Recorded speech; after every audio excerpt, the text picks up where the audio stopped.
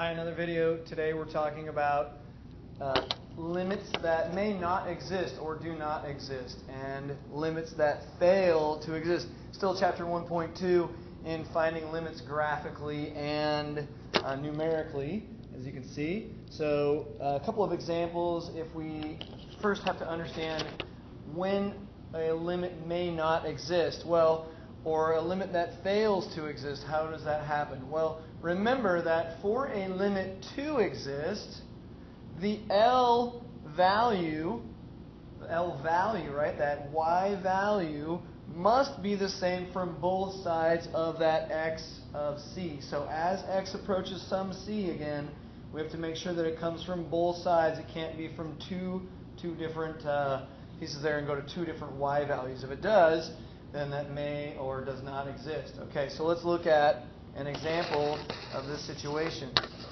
where we do have two different c values.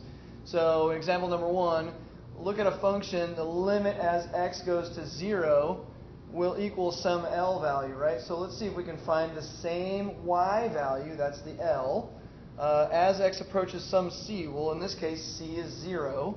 So we see that if we put in values of positive 1, we're going to get positive 1 over 1. This is the absolute value of x over x. And we see that all those cases, then we will end up with 2 over 2, which is still 1, so the y values are 1. In the case where we start to put in negative numbers, well, the negative is going to be, in the denominator will stay negative, but anytime we put a negative in this absolute value, then we're going to get a positive. So a positive over negative will maintain negative, and we end up with values in the y that are at negative 1.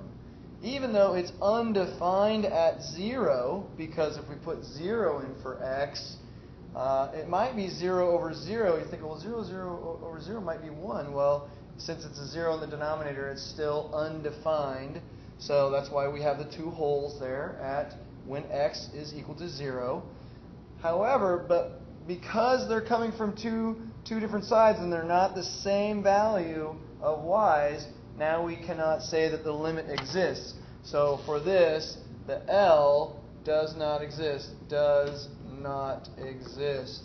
for that particular situation. Let's look at another example. This one, and this again is because we have different right and left behavior, Okay. Another one would be where we have a situation like is in the limit as x goes to 0 of 1 over x squared. What is that L value? Is there the same value for those?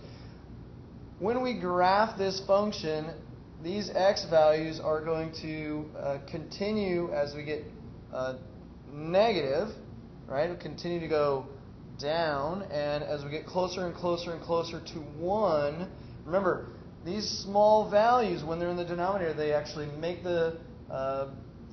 this flip, and it becomes a very big number, right? So 1 over 0.001 squared is going to be a bigger number. Same thing here. When we have positive numbers, then we get this way. And so what happens is both of the values of y keep increasing from the right or from the left, and they don't ever match. So in that case, we have unbound behavior, and we have to say that the limit does not exist. DNE does not exist. All right, final example for this video. This is a situation where we find a function as a limit as x goes to 0 of sine of 1 over x. Got to remember those trig functions, right? What is the L value? Does it come out to be the same value when it approaches from the left and to the right? Are we matching at some y value? Well, we can see that this function is what we call oscillating, right? It goes back and forth, back and forth, back and forth. There is nothing where it seems to conclude that it's going to be meeting at the same point. If I come this way, I have to go through all that in order to get to a similar value. And in this case, in the oscillating behavior situation, once again, that L does not exist. All right, I hope that helps when you're looking for limits and some of the situations where it fails the test or the limit does not exist.